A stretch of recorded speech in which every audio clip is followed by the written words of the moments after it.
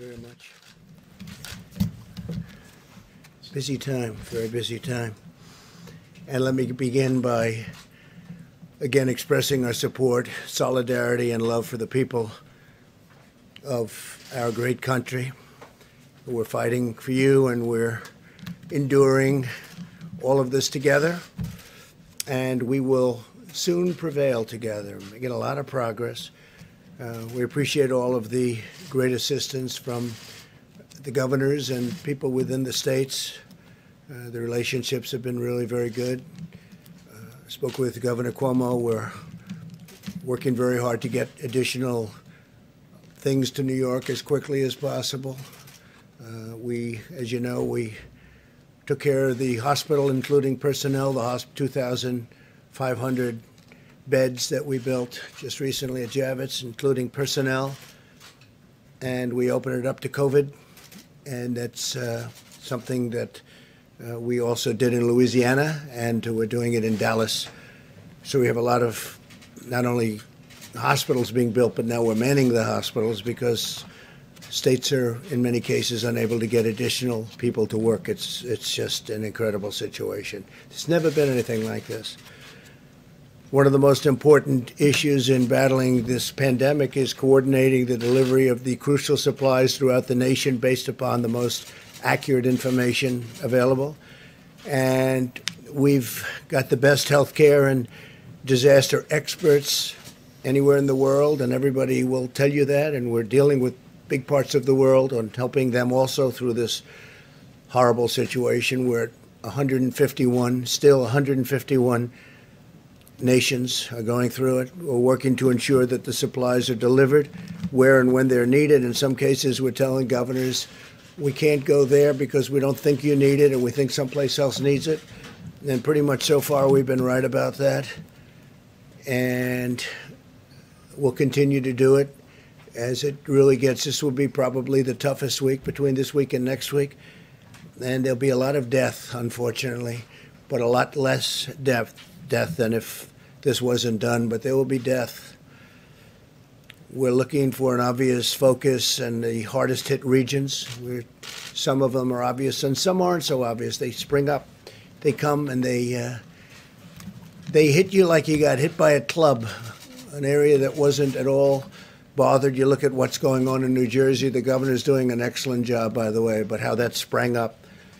Every decision that we're making is made to save lives.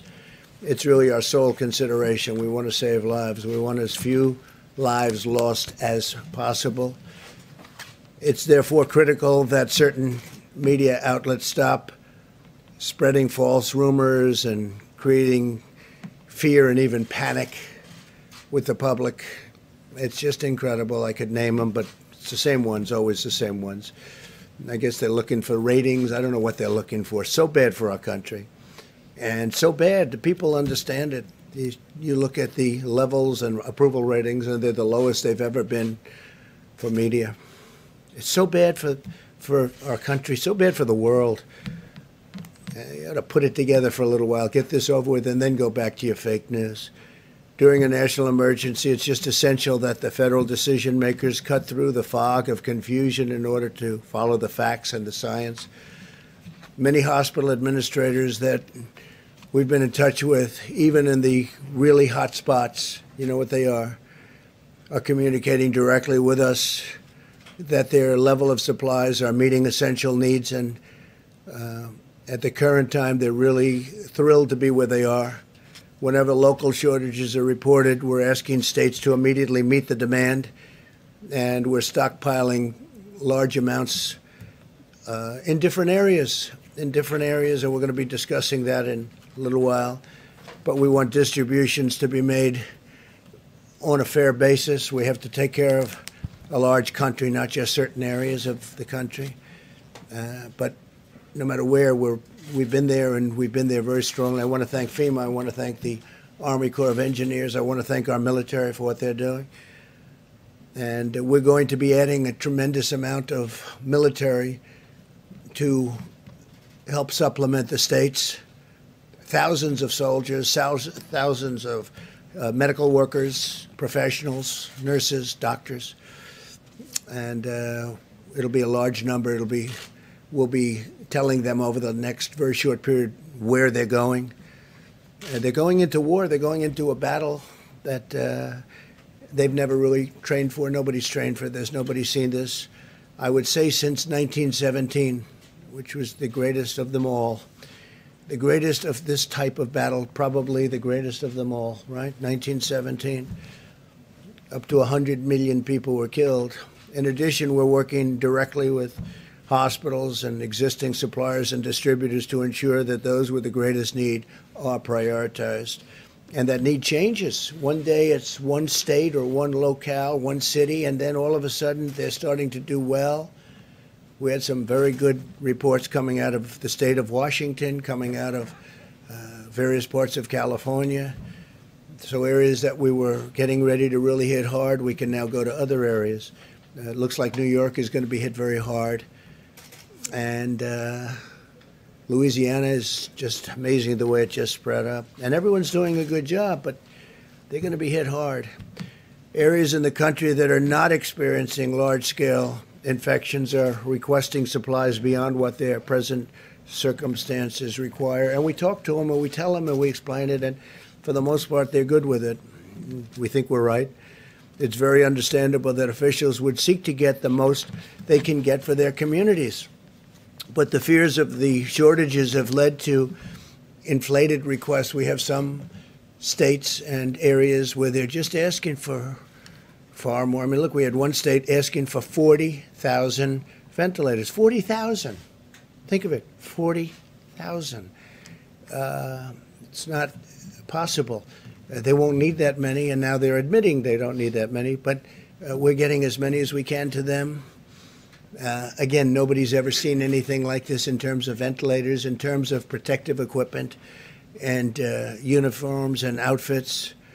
But it makes it more difficult for distributors to prioritize the real need, and it could intentionally, and, you know, look, everybody has proper intentions, but they want to make sure they're 100%, and sometimes when they know they don't need it, they want it anyway. It gives them that extra feeling of satisfaction, but we just can't do that. It's not even possible to think about it. And that's why, and we're a backup. Remember, we're a backup. We're the greatest backup that ever existed for the states, especially when we start getting into the hospital building business and getting into the medical center building business. When you see we built many hospitals, numerous hospitals in some states and medical centers. That's why my administration's been requesting actual usage numbers directly from the states and hospitals to meet their needs, because we want to be ready when the brunt of it comes, which is coming quickly. You see it. You see it as sure as you can see it. And when the brunt of it comes, we want to be ready to hit the area that needs it. We don't want to have spent everything in one area and they don't need it there to anywhere near the extent. So let me be extremely clear about one point. We will move heaven and earth to safeguard our great American citizens. We will continue to use every power, every authority, every single resource we've got to keep our people healthy, safe, secure, and to get this thing over with. We want to finish this war. We have to get back to work. We have to open our country again. We have to open our country again. We don't want to be doing this for months and months and months. We're going to open our country again. This country wasn't meant for this. Few were. But we have to open our country again. I just spoke with the commissioners, leaders of, I would say, virtually all of the sports leagues. Rob Manfred, Commissioner of Baseball, Major League Baseball. Roger Goodell, Commissioner of the National Football League. Adam Silver, Commissioner of the National Basketball Association. Gary Bettman, Commissioner of the National Hockey League. Jay Monahan, Commissioner of the PGA Tour. Kathy Engelbert, Commissioner of the Women's National Basketball Association. Dana White, the Ultimate Fighting Championship. Vince McMahon, President of the WWE. Don Garber, Commissioner of Major League Soccer. Steve Phelps, President of NASCAR. Michael Wan, Commissioner of the LPGA. Roger Penske, founder and chairman, Penske Corp, and Drew Fleming, president of the Breeders' Cup. And there are a couple of others on, and these are all the great leaders of sport, and they want to get back. They got to get back. They can't do this. Their sports weren't designed for it. The whole concept of our nation wasn't designed for it. We're going to have to get back.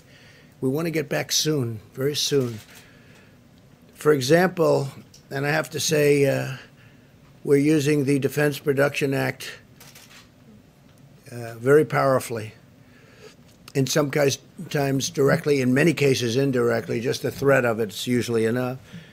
But FEMA and HHS have ordered 180 million, think of that, 180 million. Who ever heard of 180 million N95 masks?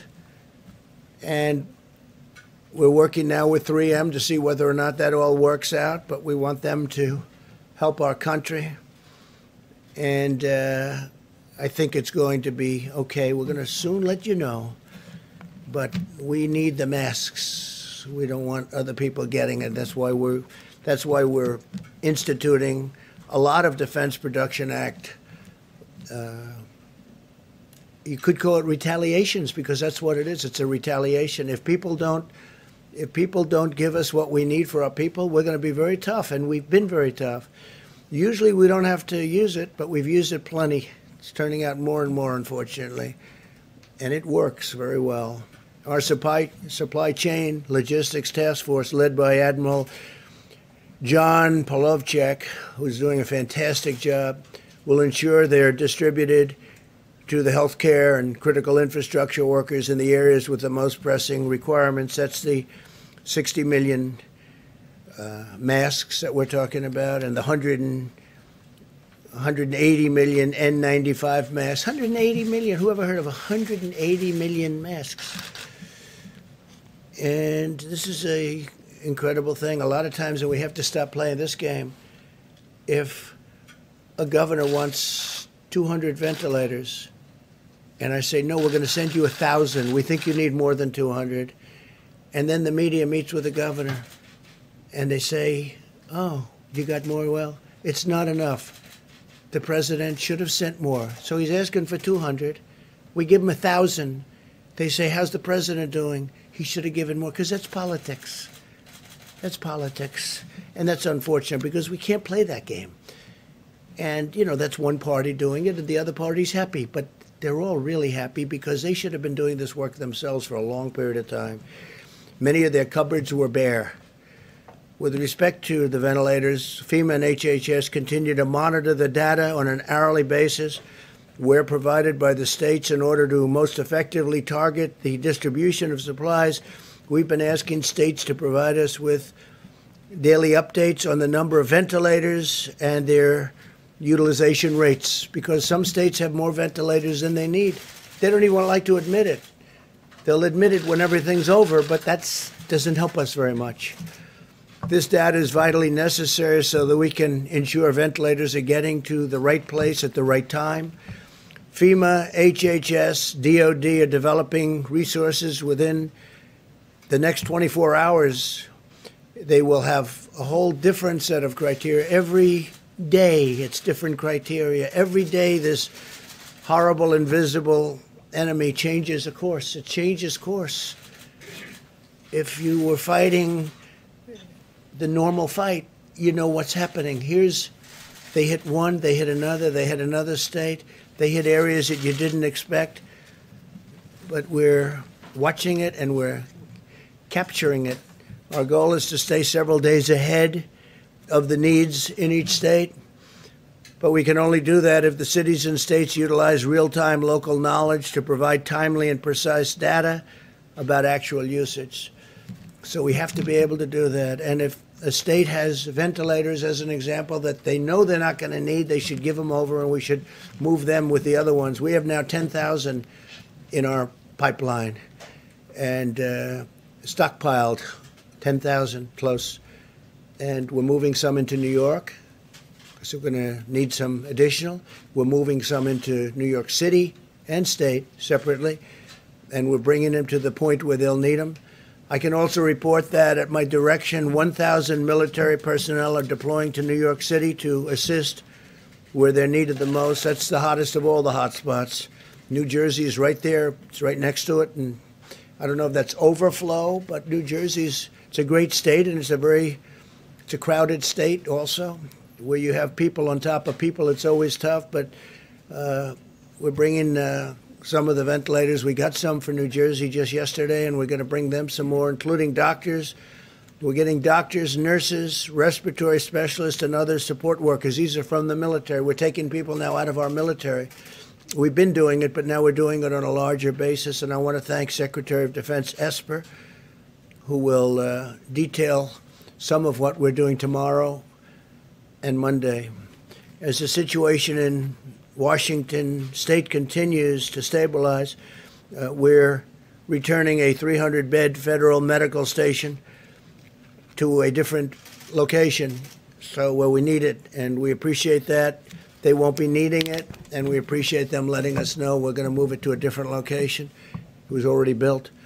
Many governors initially made large requests for federal support for their states in anticipation of a greater number of cases, but the residents of Washington State have done a really good job of following the federal distancing guidelines. They really have. I'm also pleased to report that Oregon will be spending and sending. They're spending a lot of money because they really did stockpile well, and they're also sending 140 ventilators directly to New York, which we appreciate.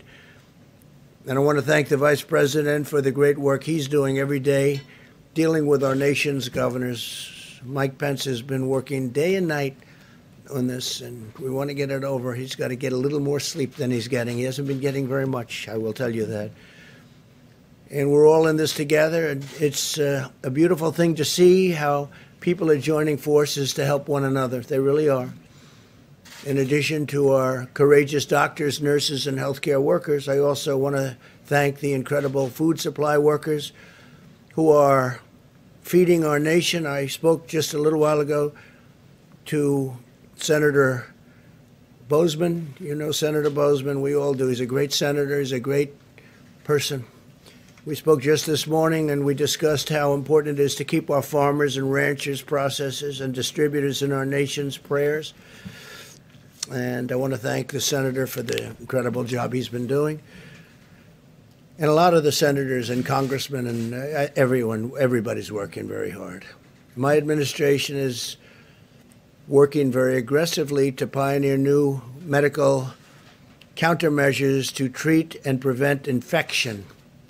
Working on a lot of things. We must utilize our nation's scientific brilliance to vanquish the virus. We have to vanquish the virus as quickly as we can, because we have a lot of things happening in this country, and we have a great future, but we have to get back to work.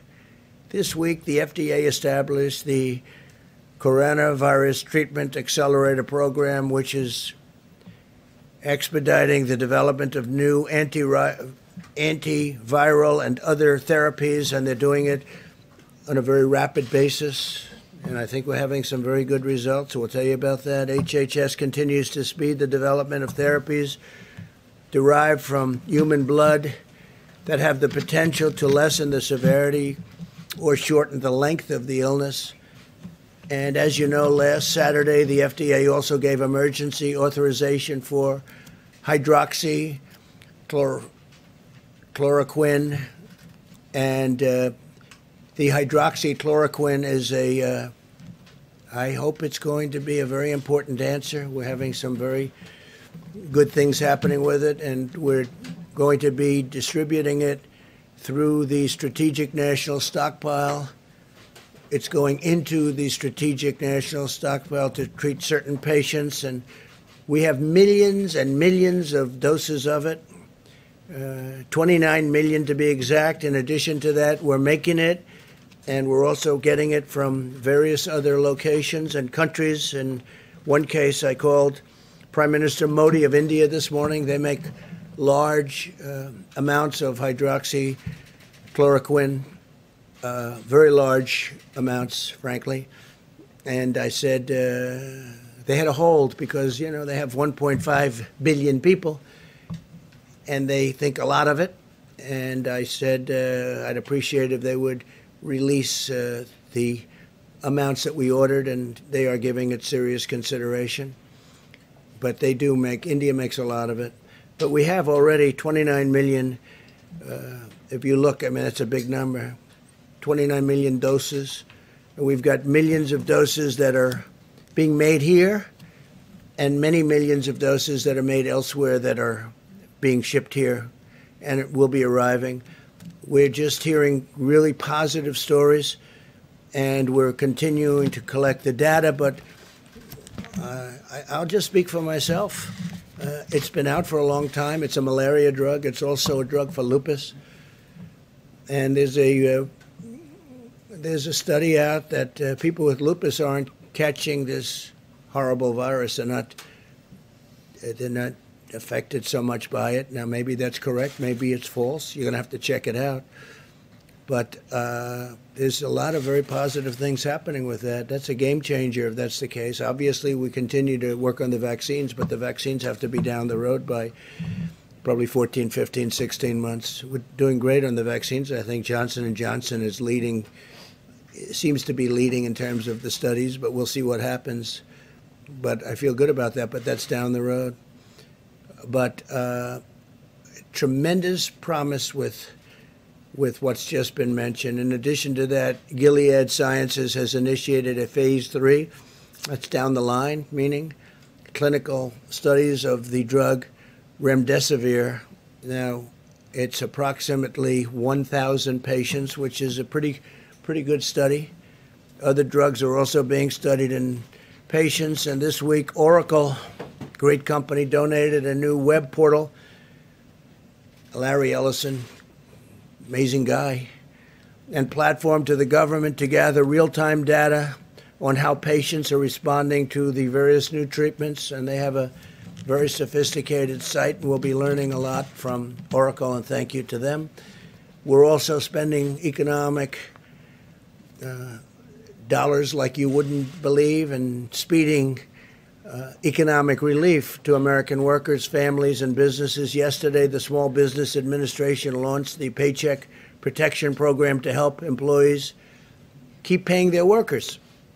In 24 hours, the Small Business Administration and over 1,200 lending partners processed over 28,000 loans. It's so far ahead of schedule, and billions of dollars. It's worked out incredibly well, and I want to thank Bank of America and J.P. Morgan Chase and a lot of the big banks that have been involved, and a lot of the community banks. Community banks have really jumped on it, and it's so far going way ahead of schedule. The SBA also clarified that faith-based organizations, including houses of worship, are eligible for the Paycheck Protection Program. That's great. As well as the Economic Injury Disaster Loan Program that you're familiar with, on the same terms as every other applicant. If we run out of funding for the Employee Retention Program, I will immediately ask Congress for more money. This is money that's really going directly to the people that need it, the small businesses that need it, and the workers that need it. Finally, because when we open, we want to open strong with businesses that are going. Remember, we had the greatest economy in the world, and then one day we were told, you got to shut it down, stop it, tell everyone to stay home because of this horrible virus, and we did that. And we did the right thing, but now we have to open. We have to open our country. Finally, I can report that as of today, the State Department has successfully coordinated the safe return of more than 40,000 Americans stuck abroad on over 400 flights from 75 countries. Many of those countries were terrific in helping us, and I appreciate that very much. Some of them I had to call the leaders of the country, most of whom I know. And once I did, they snapped like you wouldn't believe. They really helped us great, so I appreciate that. So we brought back 40,000 Americans who were literally stuck in some countries with no chance of getting out. We got them back. 400 flights, 75 countries. Think of that. And those countries, in almost every instance, had a big problem with the virus. I want to thank the American people, most of all, for the selfless sacrifices that they're making for our nation. I know it's not pleasant, although some people have said they've gotten to know their family better, and they love their family more than ever. And that's a beautiful thing. They've actually gotten to know them. They're in the same house with their family for a long time. I guess it can also work the other way, perhaps, but we don't want to talk about that.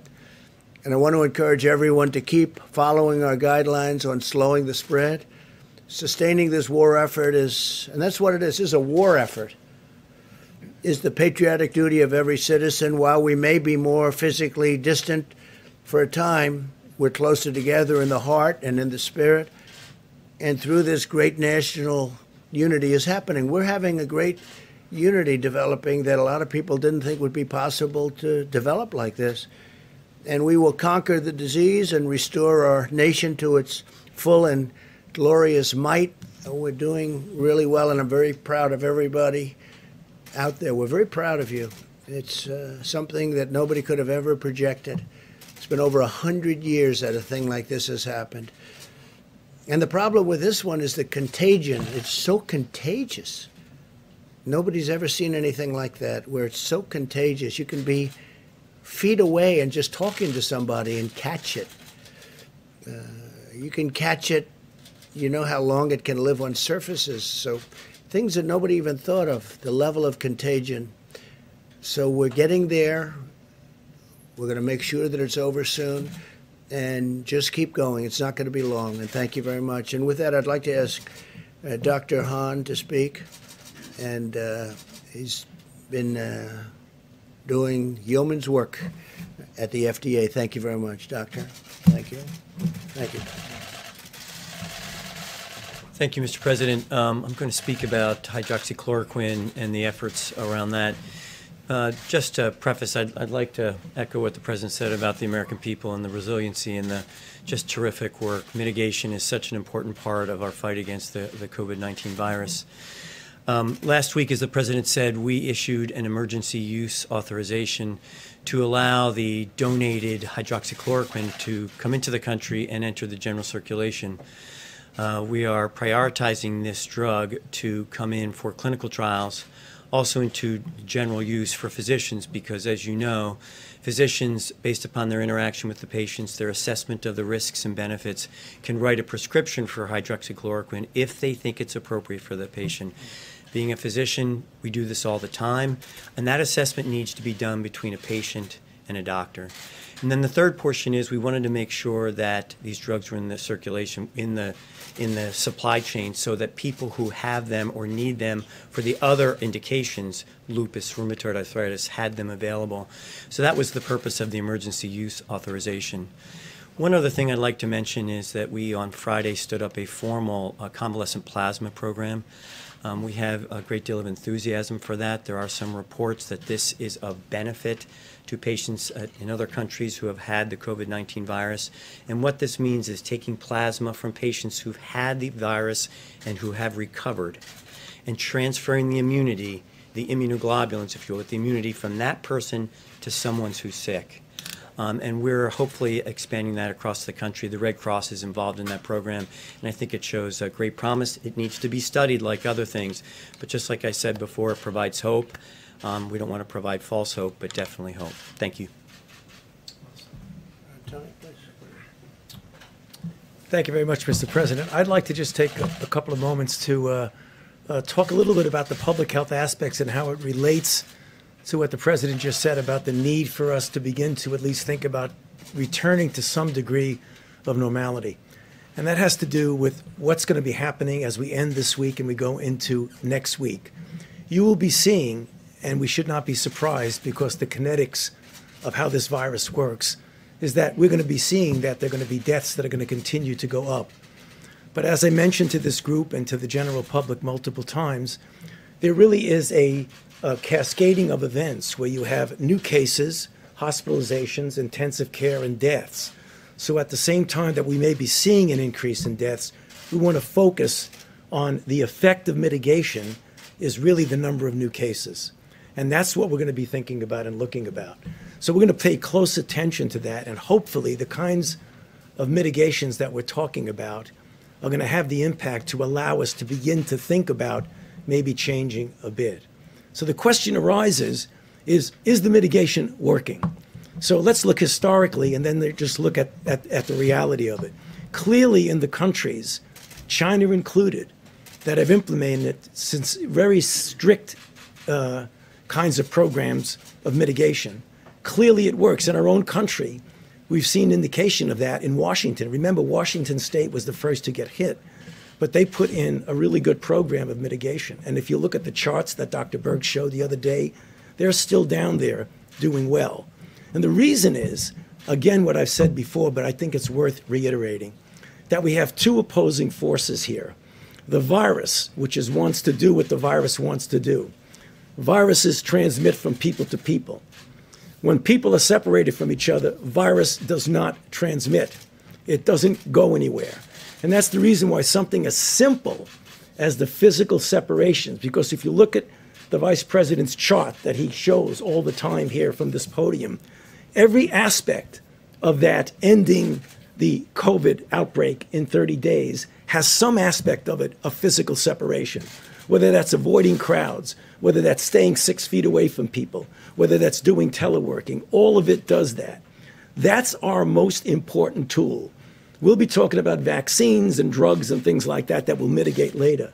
But this is what we really have to do. And I want to actually just plead, as I do multiple times from here, to the American public. You know, as sobering and as difficult as this is, what we are doing is making a difference. So we really need to continue to do that. I must tell you, I was just mentioning to the Vice President as we came in, last night when I wasn't here, I went out with my wife and actually did a little power walking down Massachusetts Avenue. For those who live in Washington know what I'm talking about. And we passed a couple of restaurants where people were getting takeout food. The restaurants were closed to people going in, but they were open to takeout. And I saw something that absolutely made me feel really, really good. They were separating themselves by at least 6 feet. In fact, some of the restaurants had little things on the floor that said, stand here and then stand there.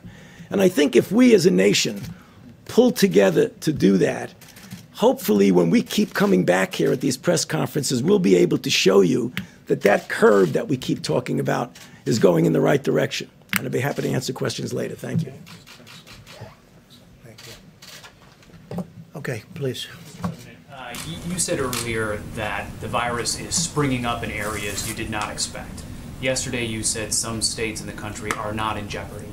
The fact that this is unpredictable, isn't that an argument for every state to have one of these stay-at-home I don't think so. Look, there are some states that you have great distance, natural distance, big land, few people, and they're in very good shape. And if there is a case, they can quarantine that person, or that person will be separated, will be brought to a hospital, a secure area.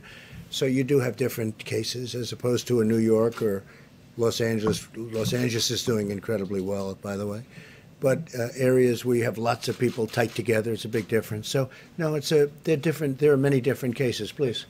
Mr. President, you mentioned the military off the top. So 1,000 troops going to New York, and then are we expecting other mass deployments around the country? And then is it just the Army? Is it? No, not mass. Many of the places are really in great shape. They really have done a fantastic job, and we may add to the 1,000, but New York will be getting about 1,000 military people, nurses, doctors, lots of other people, because that's what they need. Yeah, and that's medical. No, medical military.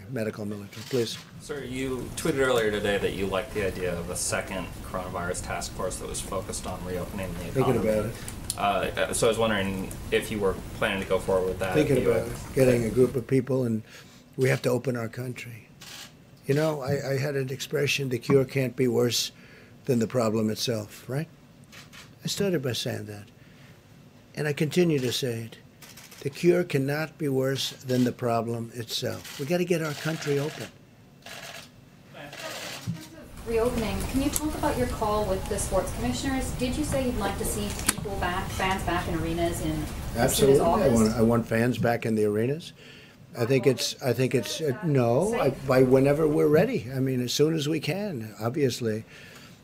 And the fans want to be back too. You know, they want to see basketball and baseball and football and hockey. They want to see their sports. They want to go out onto the golf courses and breathe nice, clean, beautiful, fresh air. No, I can't tell you. I can't tell you a date, but I think it's going to be sooner rather than later. But and you know, we're not going to have separation for the rest of our times on the planet. We need it for this period of time, but eventually people are going to be able to occupy those seats in arenas next to each other, like we have for all of my life and all of your life. They want to sit next to each other at restaurants. They don't want to be, 6 feet away. And some restaurant man called up. He said, I'm worried because I have a small restaurant with not too many seats. I think he said 120. And he said, if I practice what this is, I'm down to 30 seats. I can't make it. I said, don't worry about it. That's for a short period of time. You'll be back to your number of seats. We can't do that. Otherwise, you're making everything. That means your stadium is half the size of what it was a month ago. No. They're going to be close together, but they're going to be breathing air that's not infected, that's not going to kill people. Please. Since you're not committing to pack the stadiums by August, what are your contingency Well, I'm not committing to it. I'm not committing to it. We're going to see where we are. That'd be great if we could. But we're going to be back to good health soon, in my opinion. We're making a lot of progress. And we're making progress because, as Tony told the story about the restaurant and about how they were separated sort of automatically, people are doing that. People are doing that. They're staying in their homes. They don't want to go out. They're doing what they know is the right thing to do. It's not very complicated. It's in many ways it's a very beautiful thing to see. Yeah. Contingency plans for the Republican National Convention? We have no contingency plan. We're having the convention at the end of August, and we think by the end of August we'll be in good shape. We have no contingency. It's going to be in North Carolina, as you know, in Charlotte, and I think we're going to have a gregreat convention. I notice. I think we had an opponent, but I almost didn't know who it was. He got 0.00001% of the vote. But I heard he dropped out 3 or 4 weeks ago. I'm not sure. Maybe you could tell me. That's the kind of opponent I had. And hopefully we have another one just like that in Joe. Mr. President, this weekend lawmakers are working on the next round of relief packages. What was not in the stimulus package that you signed last week that you would like to see in phase 4? Well, I think we're going to need more money for the small businesses. It's been working out so well. It's been so efficient. The banks have been doing an incredible job. I think we're going to need more money there. I think. We'll see. But based on the first couple of days, it's been incredible. I think that restaurants and entertainment, that would include sports leagues, all forms of entertainment, go back to the original, where they get tax deductibility for what they're doing, and for people come in and buy tickets or go out for meals, and corporations can then send people into these restaurants who are going to have a hard time otherwise opening, in my opinion, and that could be the same for the sports leagues. So we want to see for entertainment and for restaurants deductibility so that corporations can take a deduction. They'll send their executives, they'll send people there, and they get a deduction. That is something that will really bring life back to the restaurants. I think make them hotter than before. They used to have it. And when they ended it, it was really never the same. It was never the same. Yeah, please. Mr. President, you just said that you want to see as few lives lost as possible in this pandemic. That's right. But there are still 8 governors, all Republicans, who have refused to issue these statewide stay-at-home orders. Your own experts, including Dr. Fauci, have said stay-at-home orders are the most effective way to stop the spread of this virus. So why not do everything possible and urge those governors right now to do that? We have a thing called the Constitution, which I cherish, number one. Number two, those governors, I know every one of them, they're doing a great job. They're being very, very successful in what they're doing. And as you know, I want the governors to be running things. Now, in some cases, we'll supersede. But in this case, it's not. Do you think they should? I'm not asking if you I think it order them depends. to, It depends on the individual state that you're talking about. But they're doing very well, and they're doing a magnificent job in running their Well, states. South Carolina has 1,700 cases right now of coronavirus. Utah has 1,255. I mean, are these not states that you think should have No, those I think stay-at-home they're doing a orders in great place? job. Well, that's a very small number relative to population. It's larger than some states that do have stay-at-home orders Okay, already in place. it's up to the. If I saw something wrong, if I saw a massive breakout, of which that's not, I would come down very hard. But Isn't the key in this pandemic getting ahead of those numbers, though? no, not in that case, but in the case, I know the states you're talking about. By the way, I think you're up to 92% is covered. 92% of the country is covered. And from a constitutional standpoint, they made the difference. They called the shots. Yes, Jeff, go ahead. Mr. President, just a question about messaging. You and the others here are saying people need to continue following the mitigation efforts, but you're also saying again, the cure must not be worse than the problem. Which is it? No, I'm just saying we have to get this country open, Jeff. It has to get open. This country was not designed to be closed. So we have the greatest we've ever had, and then we're paying people to stay home? Think of it. We're paying people not to go to work. How about that? How does that play? I understand that. And they want to go to work, by the way. They don't want money. This country is great. But we're paying people. We have to get back to work. That's what I'm saying. Go ahead, please. Mr. President, this is off topic. It's about the announcement from last night. It's a yes or no question. Not that we expect the answer to be yes or no. But wasn't Michael Atkinson doing the job of the Inspector General of the intelligence community, the job he was supposed to do when he simply took the whistleblower complaint to Congress that what hadn't been taken previously? Wasn't he doing the job that he was supposed to do, that American taxpayers were paying him to do? And why did you decide to terminate? I thought he did a terrible job. Absolutely terrible. He took a whistleblower report, which turned out to be a fake report. It was fake. It was totally wrong. It was about my conversation with the president of Ukraine. He took a fake report and he brought it to Congress with an emergency, okay? Not a big Trump fan, that I can tell you.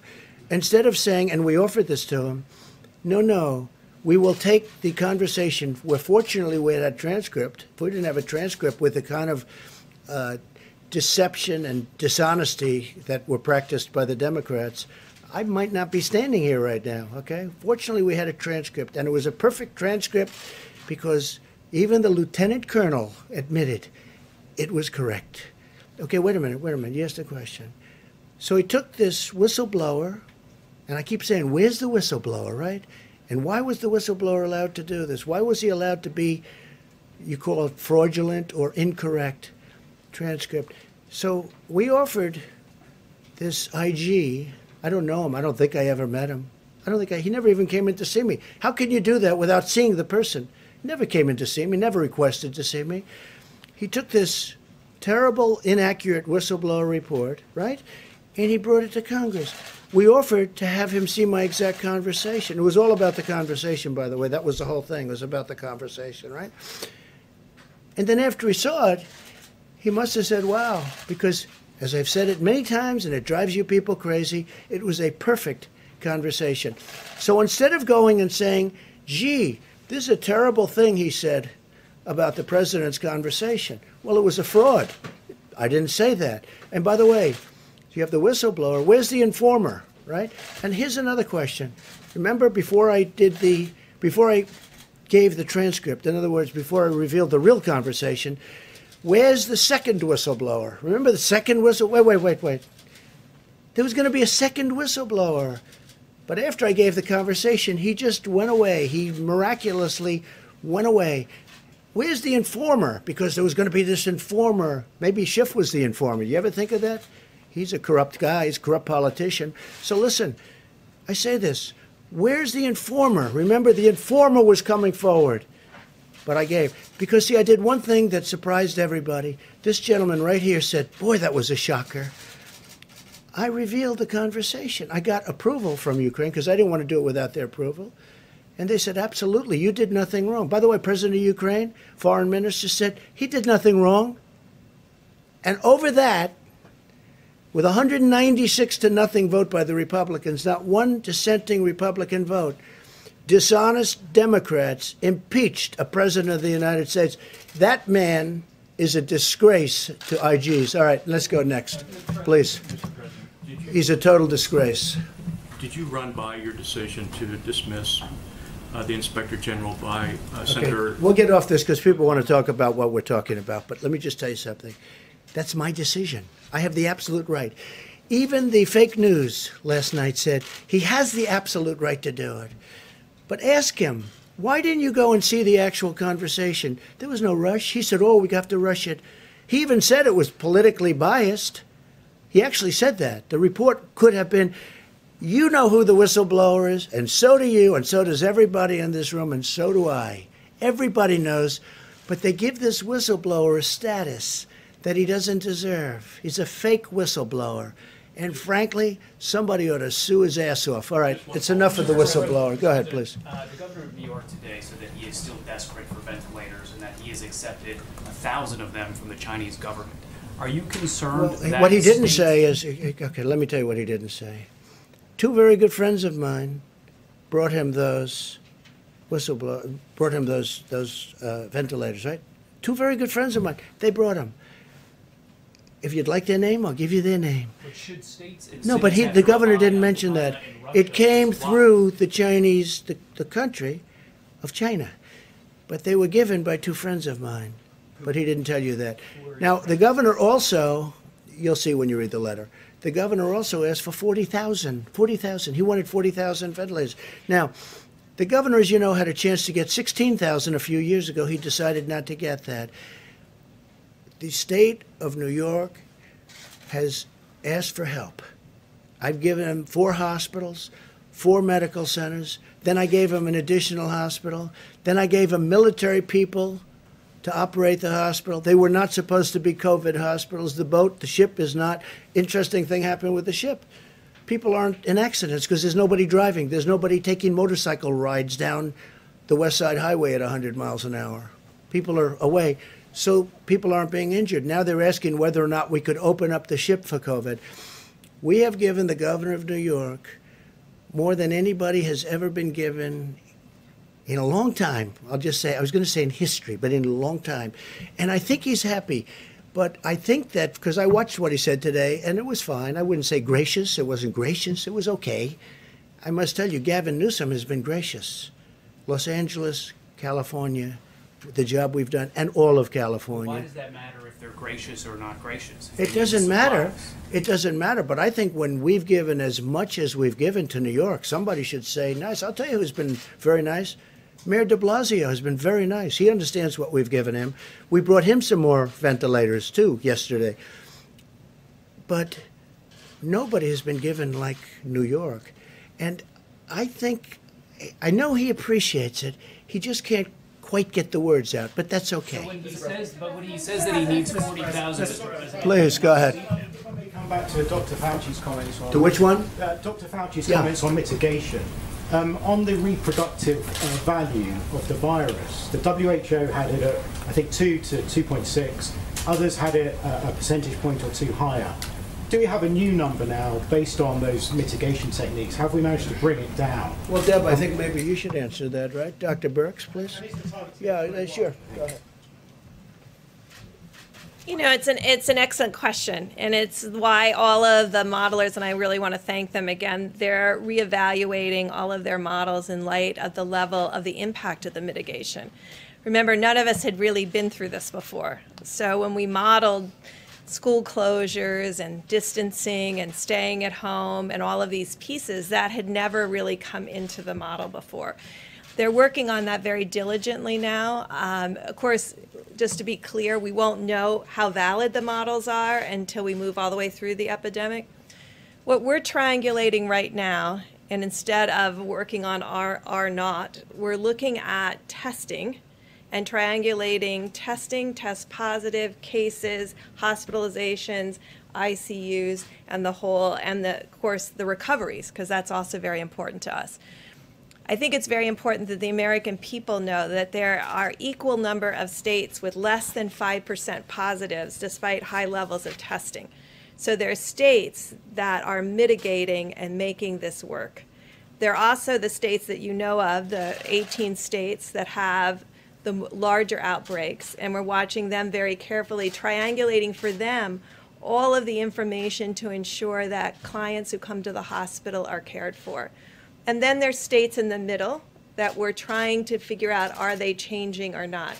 Each of those states And each of those epidemics within those states may have a different R value. And that is what we're trying to figure out. And it's very variable on each of these factors. But the bottom line is, and I think going into this weekend, it's really important for the American people to know this.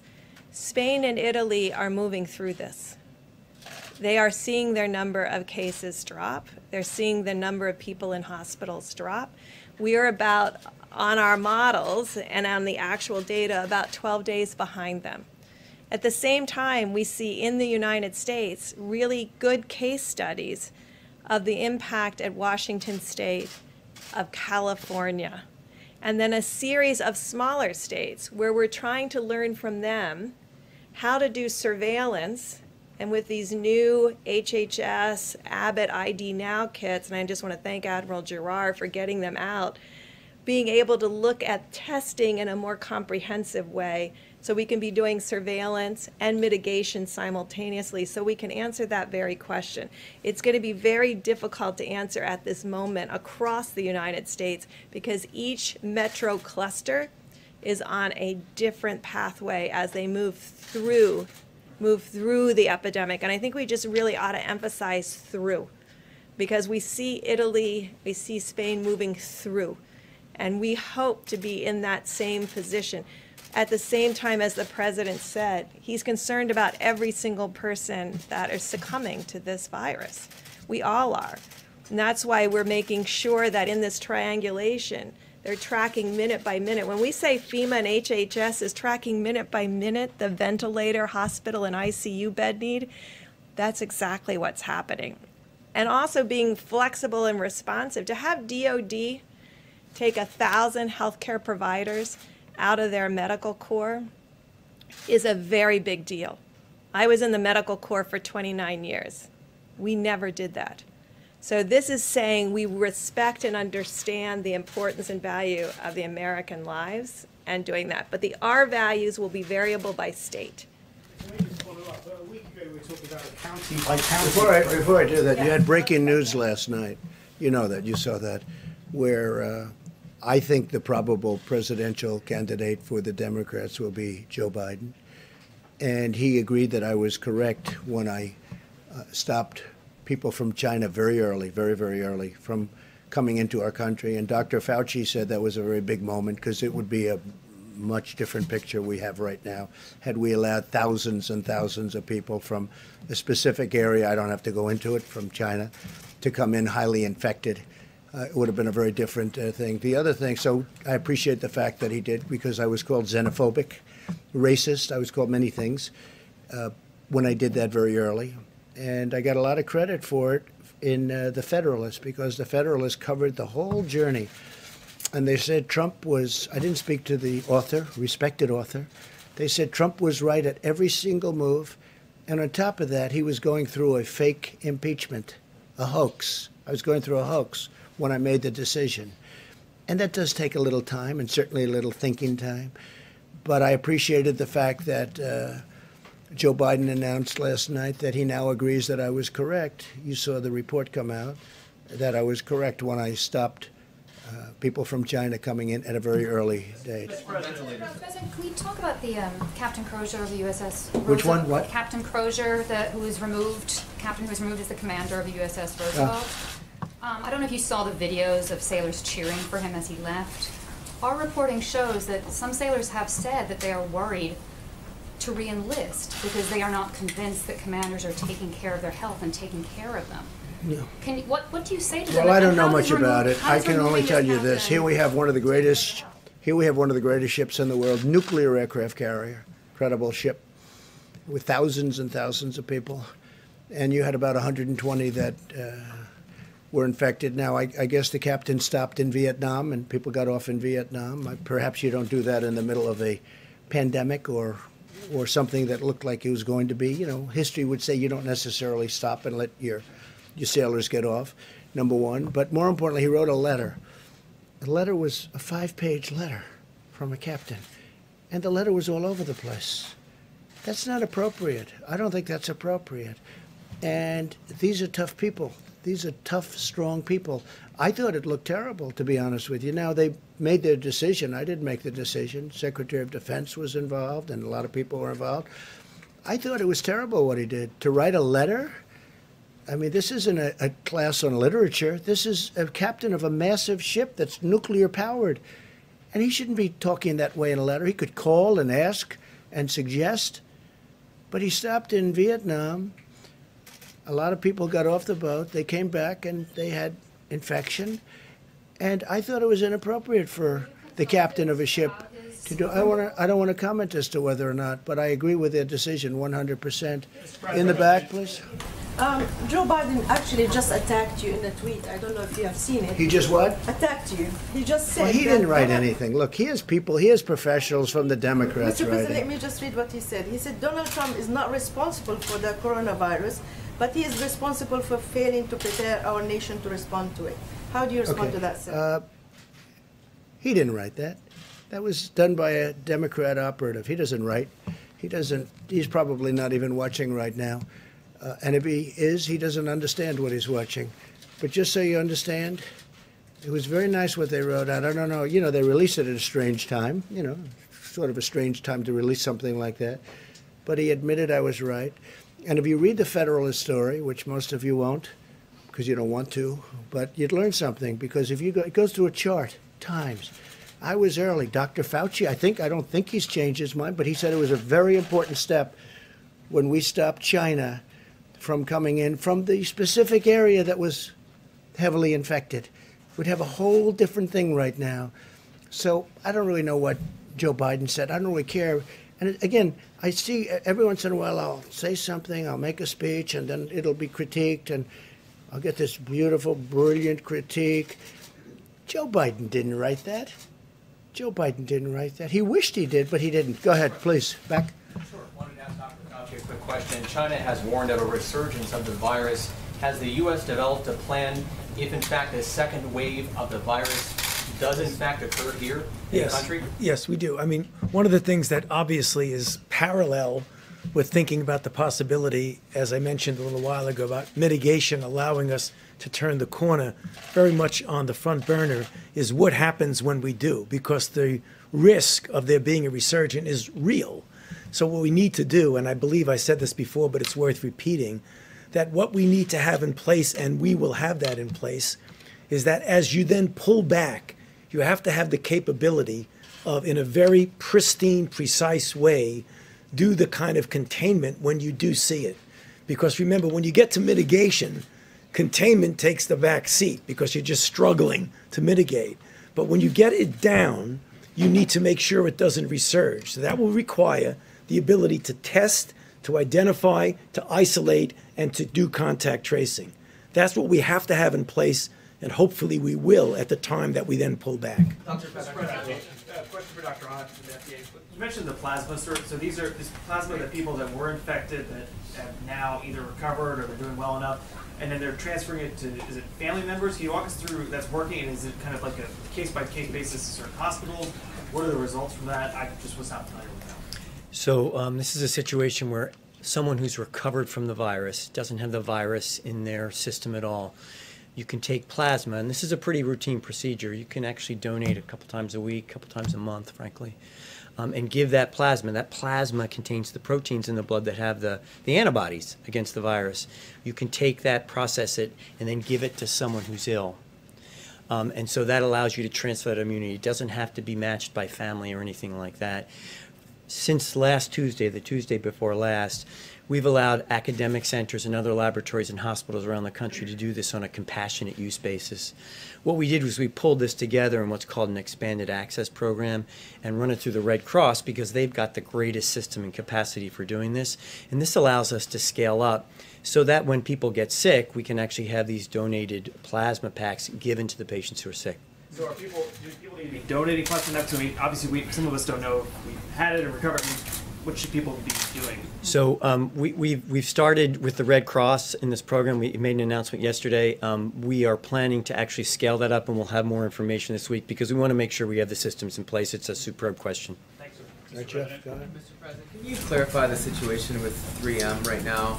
Germany said that it was an act of piracy, that 200,000 masks were apparently diverted from Thailand to the United States instead of to Berlin. Is that a miscommunication? Did that actually happen? And should 3M be fulfilling contracts for We're very masks to other disappointed in 3M. They should be taking care of our country, and they can sell to others, but they should be taking care of our country. The people that have dealt with them have dealt successfully with many companies over the last month. They don't like the way 3M has treated our country. They don't, frankly, like the representatives of 3M. And no act of you said piracy, right? Piracy? For German. There's been no act of piracy. No, there's been no act of piracy. It's the opposite. 3M has not treated our country well. And if they do, great. And if they don't, they're going to have a hell of a price to pay. Okay? I say it that way. And I watched him on television on something talking about how this is so hard to believe, so hard to fathom. They ought to get their act together, because I got involved and I looked at what happened, and they have not, 3M has not treated our country well. Can you just clarify about that German order? Go ahead, please. Was that diverted, sir, or was that not? We'll get you the information. I was wondering about what you're seeing as far as lupus patients in regards to coronavirus. I know the president mentioned this earlier, but what does the medicine say? What is the question? Is that what is the incidence of coronavirus? If you have lupus, do you have a greater chance of getting coronavirus? There's right now. This is being looked at in a natural history study. We don't have any definitive information to be able to make any comment on that. It's an obvious good question, because it might be a way for us to get some interesting and potentially important data as to the role of those medications. But that's something that is now being looked at, but we don't have any data to be able to say anything definitively. And I hope they use the hydroxychloroquine, and they can also do it with Z-Pak, subject to your doctor's approval and all of that. But I hope they use it, because I'll tell you what do you have to lose? In some cases, they're in bad shape. What do you have to lose? It's been out there for a long time, and I hope they use it. And they're going to look at with doctors, work with doctors, get what you have to get. But we have it stockpiled, and we have a lot of it, and we're getting more of it. And as I told you, I spoke to Prime Minister Modi. We're getting more of it, but we have a lot of it. And I hope they use it, because it's been used for a long time, and therefore it's passed the safety test. FDA has been terrific. Dr. Hahn, I appreciate it very much, too. But I've seen some results. Now, it's early, I guess. It's early, but they should look at the lupus thing. I don't know what it says, but there's a rumor out there that because it takes care of lupus very effectively, as I understand it, it's a drug that's used for lupus. So there's a study out there that says people that have lupus haven't been catching this virus. No, maybe it's true, maybe it's not. Why don't you investigate that? And there's also other studies, with the malaria, that the malaria countries have very little people that take this drug for malaria, which is very effective for malaria, that those countries have very little of this virus. I don't know. You're going to check it out. But I think people should, if it were me, in fact, I might do it anyway. I may take it. Okay? I may take it. And I'll have to ask my doctors about that, but I may take it. Yeah, please, go ahead. Mr. President, last week, the last couple of days, you've been really optimistic about Russia and Saudi Arabia coming together on the deal on oil. But in the last 24 hours, the OPEC Plus meeting's been pushed back. They've traded some really critical... Well, OPEC can do whatever. Look, I've been against OPEC all my life. Because what is it? It's an illegal, you could call it a cartel, you could call it a monopoly, there's a lot of different names for it. But it broke down very violently. Very violently. So I don't care about OPEC. I really don't. I couldn't care less about OPEC. Let me just say, no. I think they're going to settle it. You know why?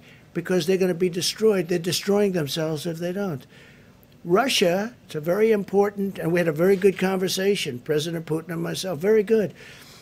But Russia, a big part of their economic well-being is from oil. Well, oil is at a record low. Nobody's ever seen anything like it. It's actually lower than you even think. And it's to their advantage. Obviously, it's to Saudi Arabia's advantage. They told me they're discussing, Saudi Arabia went much further than that. He thinks that a deal is going to be made. at 10 million barrels reduction, and maybe more than that. He actually indicated it would most likely be much more than that. So we'll see what happens. I mean, we're going to see what happens. But as far as OPEC is concerned, I mean, I was against OPEC for years and years because I thought it was very unfair to our country. The beautiful thing is we have built one of the great, one of the things we've done is created so much we produce. We're the #1 producer in the world right now. I don't like it for a different reason, because it's going to hurt a lot of jobs in our country, this price. It's going to hurt a lot of jobs. Now, with all of that being said, people are going to be paying 90 cents a gallon. Did you ever hear of that? What's that, 1952 or something? All right? So from that standpoint, but you know what? I am a big believer in our great energy business, and we're going to take care of our energy business. And if I have to do tariffs on oil coming from outside, or if I have to do something to protect our thousands and tens of thousands of energy workers and our great companies that produce all these jobs, I'll do whatever I have to do.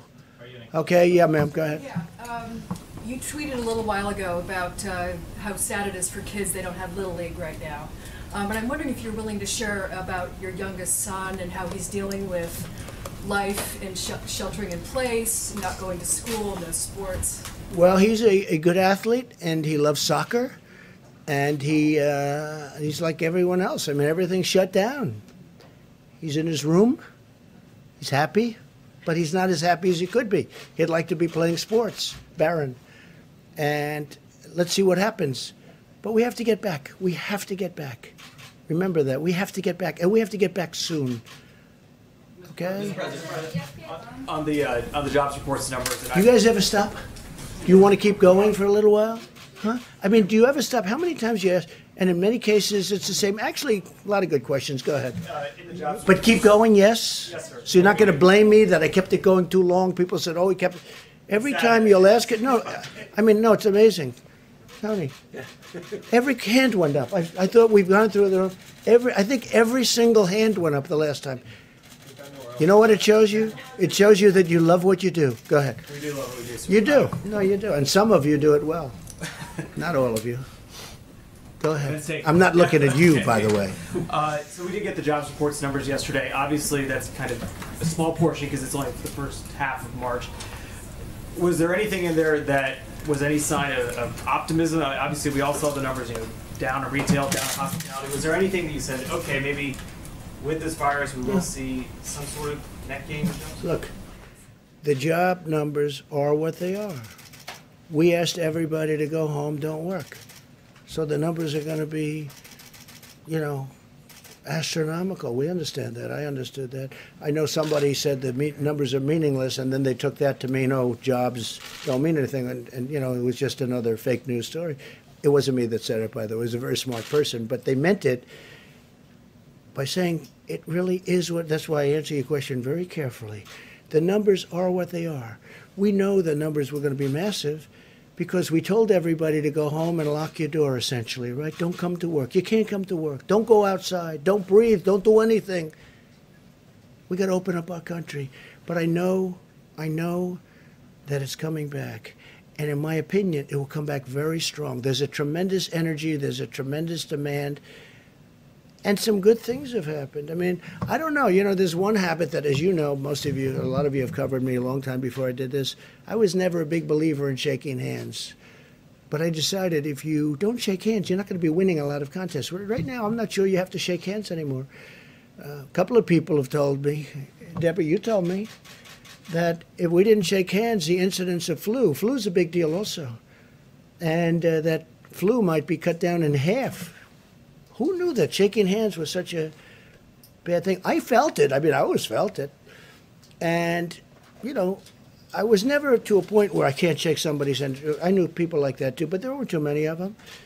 But when I ran for office, all of a sudden I'm shaking hundreds of hands. And if I don't, I wouldn't even be standing here. But I think that's a custom that maybe people don't have to. We have to get close together. We have to sit together at the stadiums. We have to sit next to each other and wrestle. All that stuff is going to happen. But I think the concept of shaking hands maybe is something that's going to be a little bit from the past. let's see what happens. Maybe they'll go right back to shaking hands. My last question today, how about that? Good. Is there anything you want people to do to show their support, especially we have 2 doctors up there, to show their support for the medical community? Is there something that, we've seen people clapping when nurses leave, I've seen Well, people we've make- seen a lot of that. You might say something that I have seen such support. I saw this morning where everyone's they're clapping for fire department, they're clapping for peace, but they are really these people are you know what they're like? They're like Tony. They're like warriors, Mike. They're like warriors. They were going into Elmhurst Hospital, which has been tragic, right near where I grew up in Queens. Going in, and the people in buildings are going. I mean, they're the rock stars. They're warriors. Nurses, doctors, first responders, what they're going through. And they don't even know what's going to happen. I mean, they go in, and by the way, even if they have great equipment, they're catching it. You know, great equipment. They have good equipment, they catch it. They catch it with good, with bad. It is evil. But Tony, you might say something, and Mike, you may say something about that. Yeah, I'm glad you brought up that question, because I don't think people can really fully appreciate the extraordinary effort of these people. I mean, it's amazing. I did all of my medical training in New York City in a big, busy New York City hospital at a time when it was just what you normally see in a hospital. I came to NIH, and I spent about 5 to 8 years in the very early years of the AIDS epidemic, which was just the darkest years of my life, because almost every single one of my patients died. And yet, as we knew epidemiologically, that there was very little risk. There was a small risk, but very little risk of getting infected from a patient. To see now what these brave warriors are doing in the hospitals, not only giving life-saving treatment to people, but every single day putting themselves at risk for themselves and their family, I just think that the American public owe a phenomenal debt of gratitude for these people. How do you want them to show that? And they should just salute them at every ways you can. You know, when we were at war and at the height of the war in Afghanistan and Iraq, when you're at an airport and you'd see somebody with a uniform come by, everybody would do that. I think that's what we should do when we see healthcare workers, just applaud them. Pretty much what's happening. Mike, please.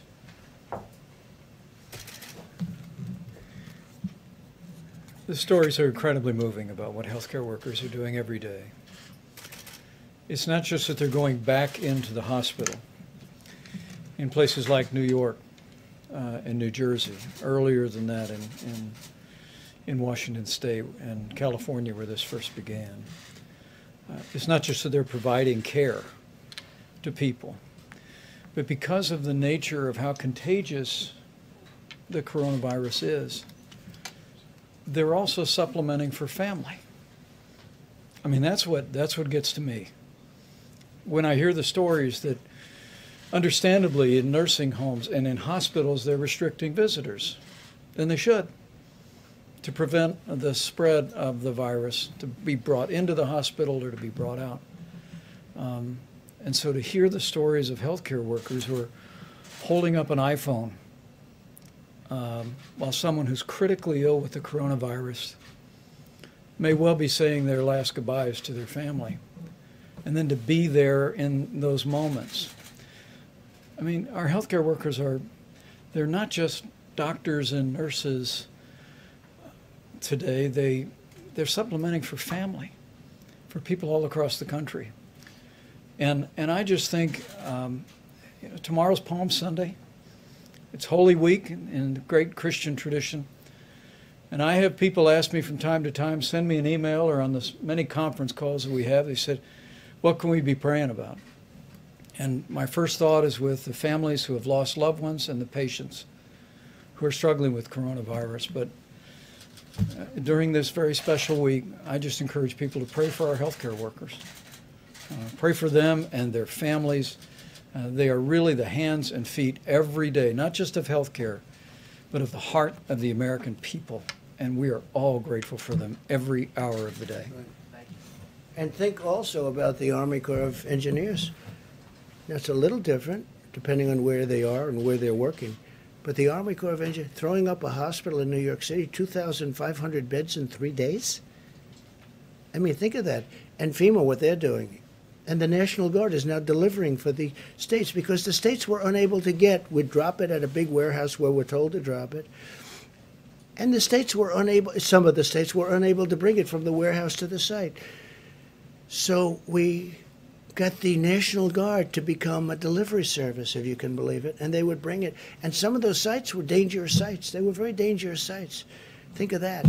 It's been amazing. It's been amazing. I just think, I've never seen anything like it. I'm so proud of this country.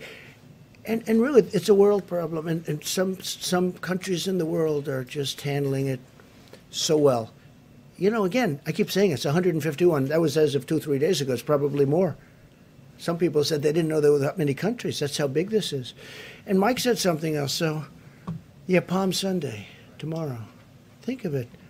We're not going to churches on Palm Sunday. But think of next Sunday, Easter. And I brought it up before. I said, maybe we could allow special for churches. Maybe we could talk about it. Maybe we could allow them with great separation outside on Easter Sunday. I don't know. It's something we should talk about. But somebody did say that, well, then you're sort of opening it up to that little, you know, do we want to take a chance on doing that when we've been doing so well? But Easter Sunday, Palm Sunday, I'm going to be watching tomorrow live from Riverside, California, great church. But I'm going to be watching on a computer, right, on a laptop. I think on Easter, maybe I'll be watching from a laptop as opposed. So how sad is it that we have Easter Palm and Easter Sunday, and people are watching on laptops and computers? It's sad. But the job that this whole country has done is amazing. But I'll say this, our medical professionals, what they've done, because they walk into those hospitals, you see them putting on their gear, and they're putting in orders, they're walking through the front doors. And some of those people are going to die. They're going to die. You know, it's like incredible. And we can say what we want, Tony and Deb, about young and medium-aged, and there are plenty of those people dying too. You know, it generally hits the older people where they have problems. It hits young people too, and it hits middle-aged people too. But these people are walking into hospitals, and I watch. I think it's incredible. And they're putting their outfit. They're getting it, and they're going in. They're going. It's like a war. Again, there's never been anything so contagious as this. In 1917, it was vicious if you got it, but it wasn't contagious like this. Now, in 1917, had they had the internet and all the means of communication, they could have practiced distancing. You know, by the time people started thinking in those terms, they lost, I guess, 75 to 100 million people. So that's modern, you know, that's a modern day great thing that happened. Please. Yeah, just on antibodies. To what extent do you think that you can use antibody tests to determine who can go back to work and how? Well, I don't know. I'd rather leave that to the doctor. Doctor, do you have an answer to that? You think it'll be a tool? We think it'll be a tool to help us get people back to work. It'll be additional information because, as you know, if you have an antibody, that means you were exposed and have recovered from it. That, with the information about diagnosis, should help. But how quickly can you scale up this testing to determine on a large scale how many people can go back to work and have these antibodies? So as you know, a couple weeks ago, we provided a great deal of regulatory flexibility around this. A lot of great developers have been working on this. Dr. Birx put a call out to the academic labs around the country to do this, and we've been working very closely with a number of manufacturers. So we think that it can be scaled up relatively quickly. Mr. President. Mr. President, a question for Dr. Fauci. In a recent interview, you had said that you knew the 15-day guidance would not be enough. I wanted to ask your confidence level about the 30-day guidance and whether it'll be enough. You know, it's tough to talk about levels of confidence, but I can tell you one thing that I feel strongly, that if we do in a very proactive way what I said in my opening comments, and people literally across the country as a baseline have that physical separation, and as we've mentioned up here, there'll be varying degrees of that depending upon whether you're in New York City or you're in a place that's less. But every place, everybody should be doing some degree of this physical separation. If we do that, again, I have confidence that what we will see is the turning around of the curve. Whether or not it'll be all the way down where we want, it's impossible to say. I would be foolish to say that. But the one thing I am confident in, so let's take this to the bank, that mitigation works. So it does. We've seen it in other countries. We've seen it in our own country. And that's the reason why I keep coming up at every chance I get to plead with the American people to please take a look at those guidelines that the Vice President keeps putting up with his chart. Because every single one of those points has something to do with physical separation. And mitigation does work. But again, we're not going to destroy our country. We have to get back. Because, you know, at a certain point, you'll lose more people this way through all of the problems caused than you will with what we're doing right now. What we're doing right now, I think it's going to be very successful. But you know what? I don't know. We have a big decision to make at a certain point. Okay? We have a big decision to make. We went this extra period of time. But I've said it from the beginning, the cure cannot be worse than the problem itself. And we cannot let that happen. We have an incredible country. We were having the greatest period in our country's history from an economic standpoint in many other ways. We cannot let this continue. So at a certain point, some hard decisions are going to have to be made. Go ahead. Mr. President, ventilator manufacturers are doubling, tripling, even quadrupling their production in some cases. That's true. And yet medical experts and some of these manufacturers are predicting that there will still be shortages of tens of thousands of ventilators. Is it time for you to level with the American public that there likely will be shortages of ventilators in some cases? Could be. I mean, it could be you have shortages, and it could also be that you have some that have way overestimated the number of ventilators they need. We think that, you know, we have a good amount ready to move. I mean, literally, like an army. They're ready to move to any hotspot. But some of the ones that you're talking about, always a nasty question from CNN, but some of the ones, yeah, because I think that, frankly, you know, because you know what, you've asked that question about 10 times over the course of about a month. Look, we're mobilized and ready to go. We have a lot of ventilators ready to go. And if we had given them all out, we wouldn't. And you would be overstocked in many areas. What we're doing is we have a very good plan to take from some areas, even though we have the 10 or almost the 10,000, we're also taking from areas that won't be as badly hit as today we think they will be. There will be some areas hit harder than we think, and there's nothing that Deborah or Tony or any of these professionals can do about it. This thing moves in a lot of ways. But what we're going to do is we are going to have, and you look at us compared to a lot of other countries, we're in much better shape. But these professionals have done an amazing job. Now, over the next week and 2 weeks, it's going to be a very, very deadly period, unfortunately. But we're going to make it so that we lose as few lives as possible. And I think we're going to be successful. I think we already are successful in that regard. When you look at that graph and you see all of the bumps, if you want to call it, at a very low level, and you see a couple at a higher level, they were tough. But you see all of those levels. You know, when you look at, and when you hear about Italy, and then you hear about France, and then you hear about, you know, what we have is we have many Italys all over. They're like countries. California is a country. New York is a country. If you look at them from the standpoint of what we're talking about, we have many, like, country spots. Some are hot spots, and there's nothing we're going to do about it. One of the biggest surprises is Louisiana, because it started off so good, and then all of a sudden it shot up like a rocket.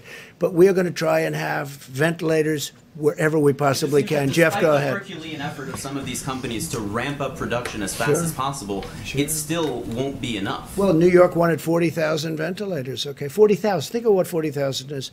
It's like cars. It's a big project. It's an expensive product. I mean, some of them are $50,000 a piece. I saw one the other day, $55,000. That was before they start playing the games with supply and demand, okay? Some are very, very, you call them luxury. Some are not. But frankly, these are very expensive products. These are very high-tech projects and products, and they take a period of time. We have thousands of them being built right now. Some will be ready. And we're going to have extra, and we'll keep them at hospitals. But a lot of hospitals, a lot of states had the chance of getting ventilators, and they turned those ventilators down so they could spend their money at something else. And in a way, I understand that, because who thinks a thing like this? It's not a knock. If I'm told, like perhaps New York, you can spend $1 billion on ventilators and get 16,000 or a massive number of ventilators that they've been offered over the years, or you can build a new bridge or road or something. I mean, I understand how that works. I'm not blaming anybody. I'm just saying a lot of the states had chances of stockpiling a lot of ventilators. They didn't do it, and I think we're doing a very good job in helping them out. Please, Jeff. And it's a very fair question. I understand that question very well. Yeah. To follow up on what you and the others have been saying today about it being a deadly week or two coming, can you give us a sense, or perhaps Dr. Birx, of what that means numerically? I'd like to ask also, I'd like to say, we know pretty much the line of attack. We know the numbers. The numbers are the numbers. They seem to be checking out, unfortunately, or in some cases, they're on the low side, which we're very happy. We want to keep them on the very low side, and that's where we're headed. And I think that's maybe where we're headed. But I'd like to ask maybe you and Tony, where is the week or the number of days of greatest attack? What will be our worst day, if that's possible to determine? I think that's what you're asking, right? And how many deaths exactly are you expecting? So as you can look in the places that are the most difficult hit right now, the Detroit area, the New York area, the Louisiana area, and we are doing it by the counties in those states, because there are mostly it's metro areas and the bedroom communities around those metro areas, because people went to work and got exposed and came home and exposed other. If you look out in New York now, you see that it's in Long Island and it's out in Suffolk County and Nassau County.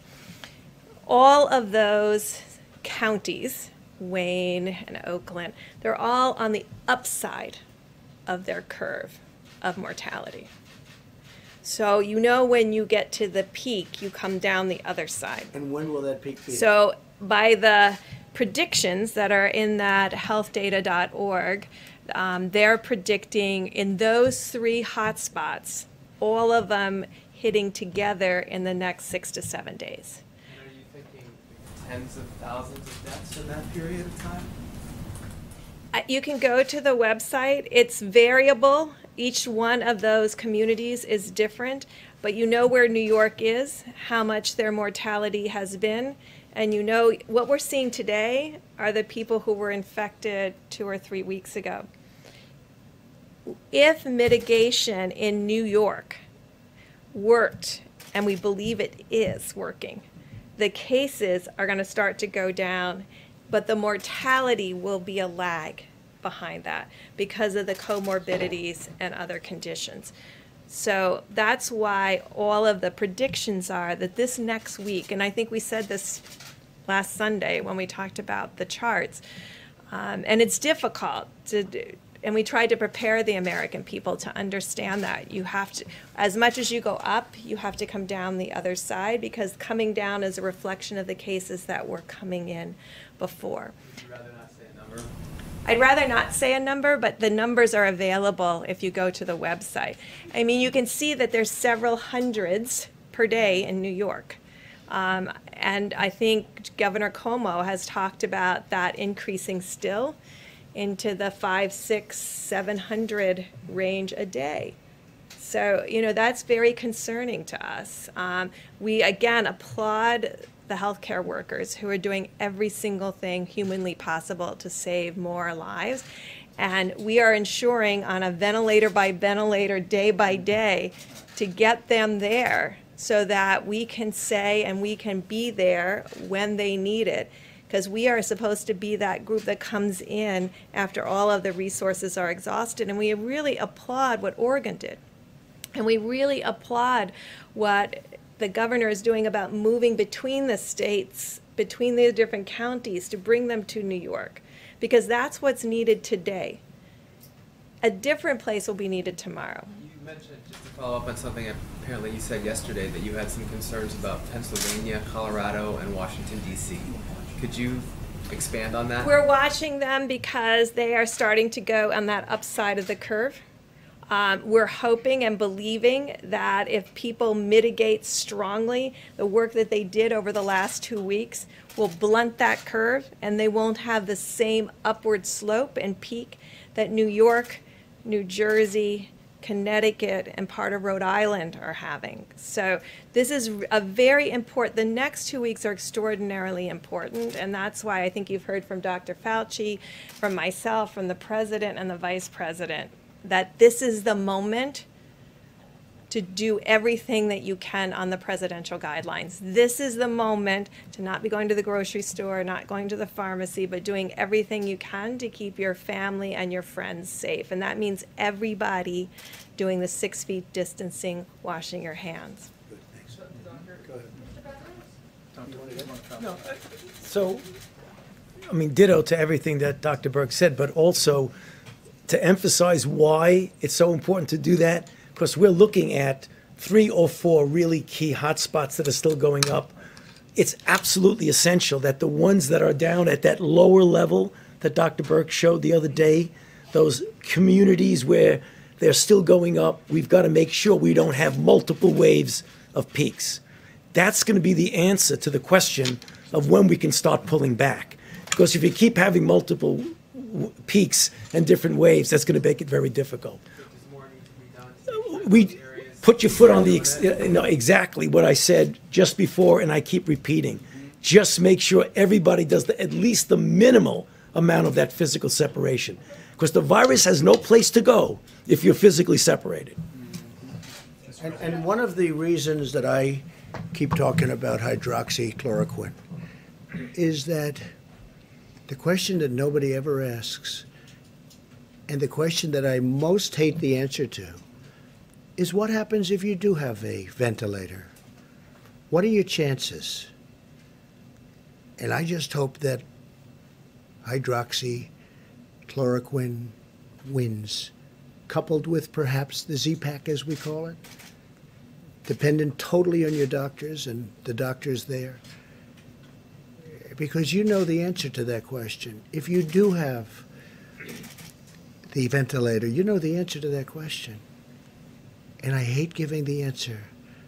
So I don't want to get them there. I don't want to get them there.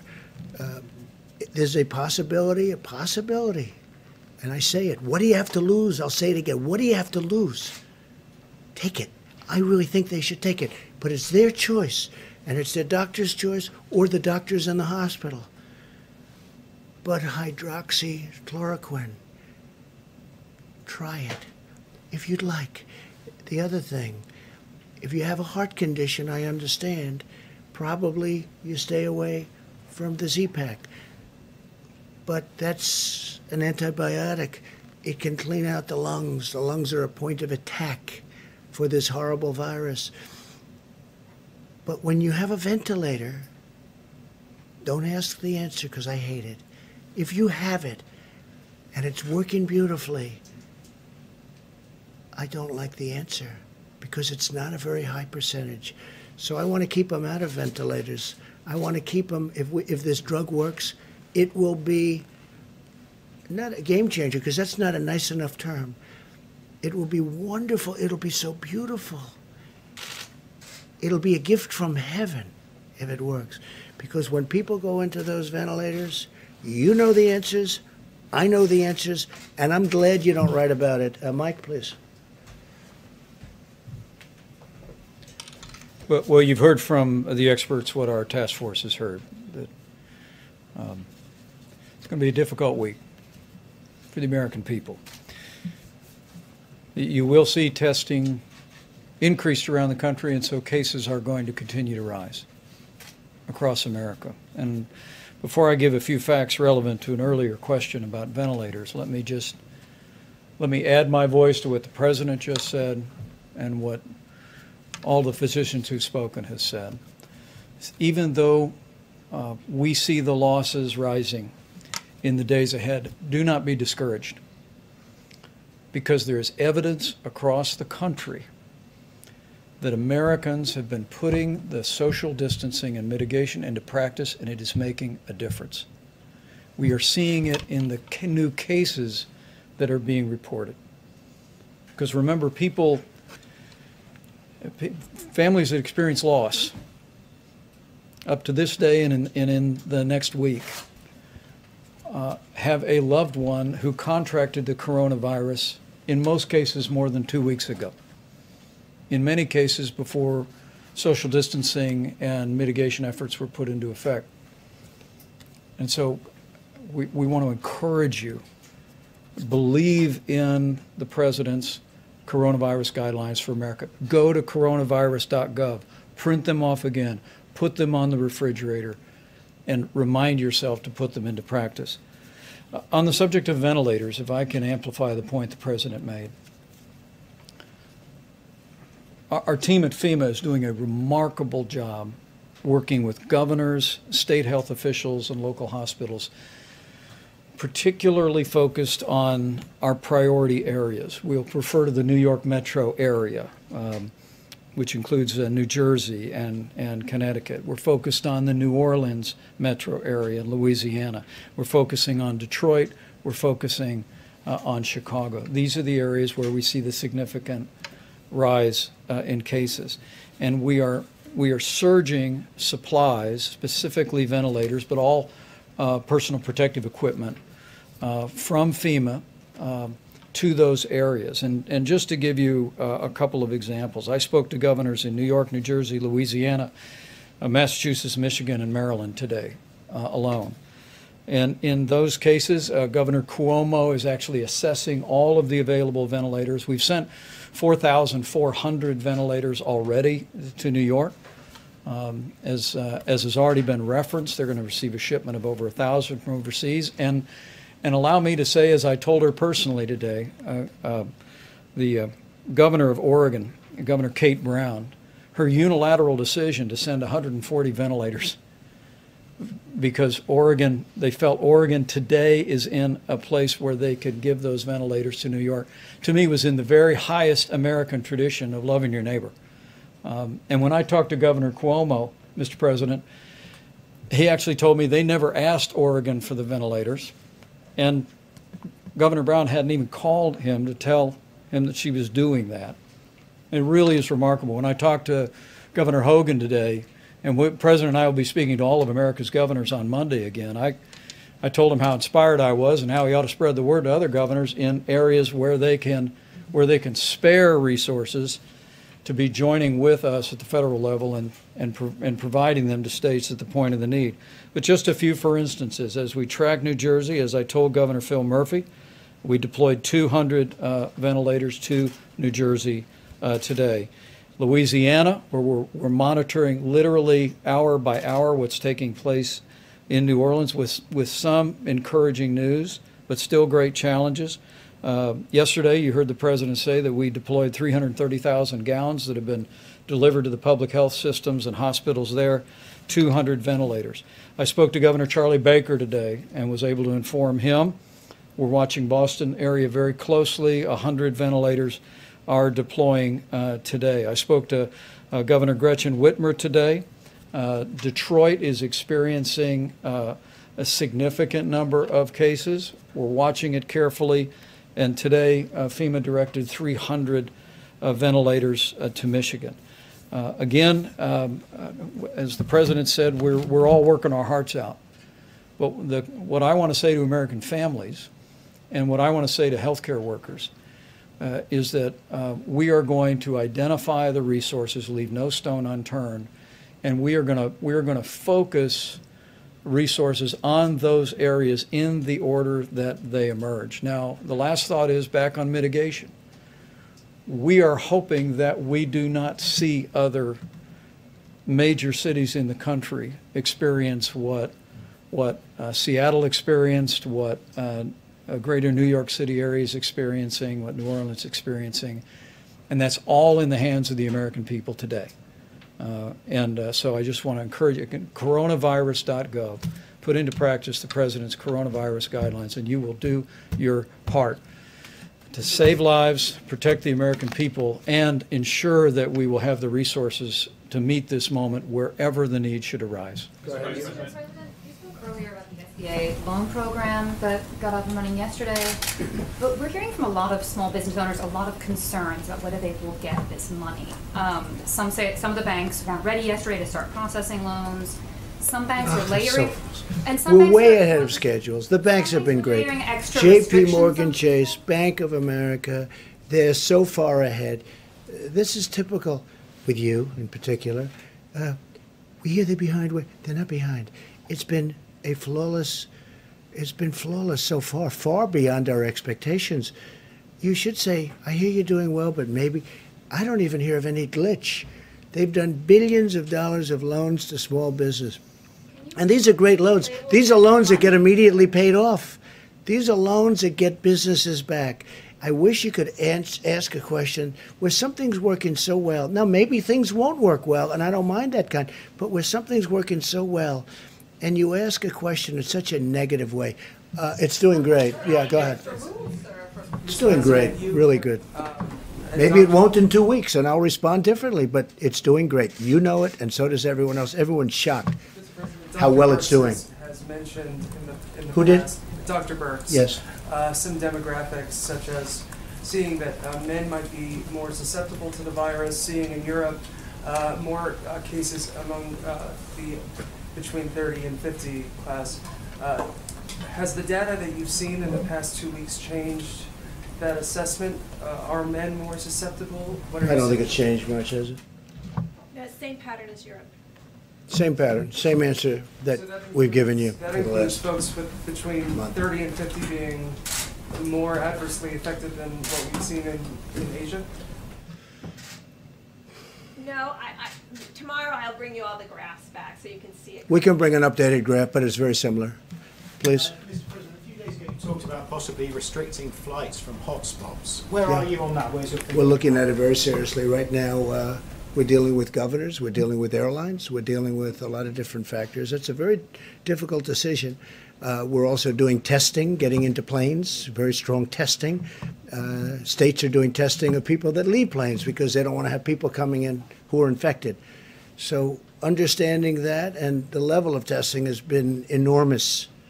Okay, and some states are saying you have to go in quarantine for 2 weeks if you come from certain areas.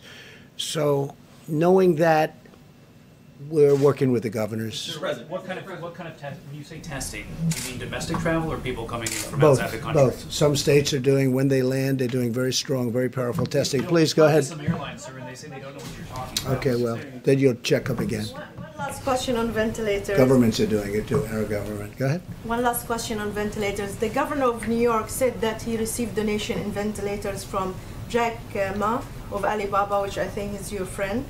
Would you call on the business community to donate ventilators, not necessarily to New York, but other states like Louisiana? No, Jack Ma Michigan? is a friend of mine, and he's made it very possible to get about 1,000 ventilators from China.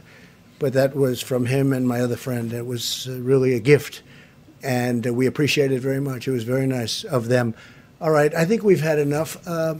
We'll be seeing you very soon, and I'm sure that you know that all of us are going to be working very hard. We're working very hard. We are really coming up into a time that's going to be very horrendous. Probably a time like we haven't seen in this country, wouldn't you say? I mean, I don't think we've seen a time like this in the country, and we're getting to that point where it's going to really be some very bad numbers. We want to keep those numbers a lot lower than they would have been, and we will do that. We have tremendous talent working. We have tremendous people, and that includes governors. That includes everybody.